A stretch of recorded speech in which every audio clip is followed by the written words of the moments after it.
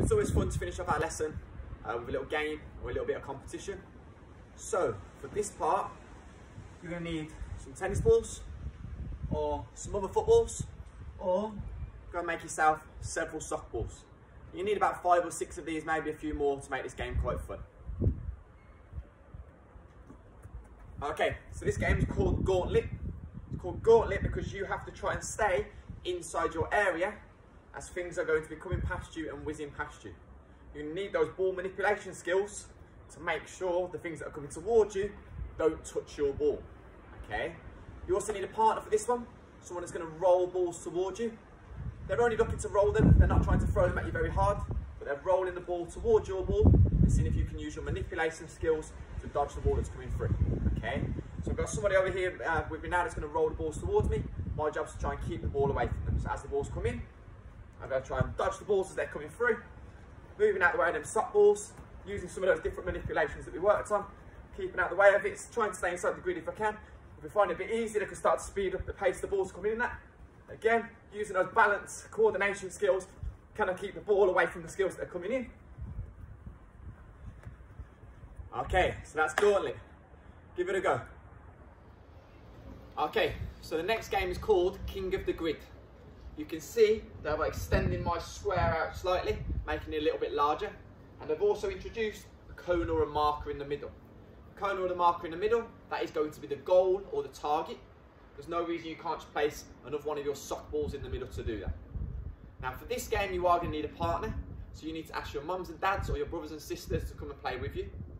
The aim of the game is to manipulate the ball using that close ball control and those balance skills that we practiced to knock over the marker. However, it's not that simple. The person you are playing against is going to try and block you and stop you from doing that. And the person you're playing against is not allowed to tackle you, but they are allowed to use their balance skills to try and get in the way of you knocking the marker down. So to try and show you this, I've asked my daughter to come and help me. Ayla, can you just come and step into the grid for me? I don't know what she's wearing, but she's got a unicorn onesie on today. Okay, Ayla's job is to not kick the ball, but to try and stop me hitting that target in the middle. So Ayla, when I say go, I'm going to try and manipulate the ball. You've got to stop me from getting to that marker. So I can use these close ball skills, close ball control to try and get her out of the way. Kind of try and create a space to get round, get myself towards that marker. If I can get the ball on the marker, can I do it? Can I do it? When I get the ball on the marker, I win the game, I score the point. Now obviously if my ball goes out of the grid, then Ayla gets the chance to be the attacker and I have to become the defender. Rules for this one: defenders, you're not allowed to tackle, you're only allowed to block, so using those balance skills we practice in our warm-up.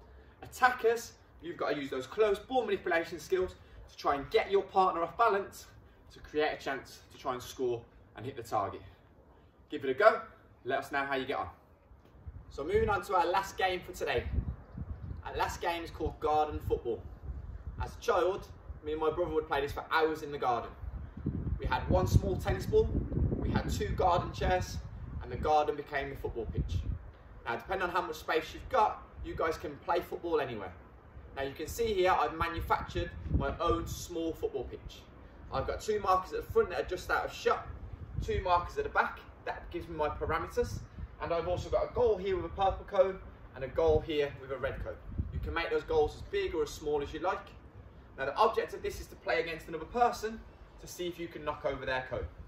Again, trying to keep the balls in the parameter of the pitch, but looking to use those different ball manipulations to outwit your opponent to create an opportunity to knock the cone down.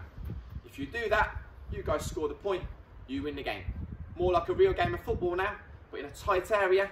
Can we try and keep the ball using those balance skills, using those close ball control and dribbling skills, who can create as many goals as they possibly can, beating their brothers or sisters if possible. A bit of competition is always a little bit healthy. Good luck, give it a go, let us know how you get on. So, that's the end of our lesson for today. By the end of today's lesson, you should have achieved our 4 lesson objectives. Lesson objective 1, to know and to define what balance is. Lesson objective 2, to create and compose your own skill school video showing the skills that you've developed throughout today's session. Lesson objective number 3 was to do with our hands, and we've developed our close ball control we've developed our ability to manipulate the ball in a tight area, and we've also developed some of our balance skills.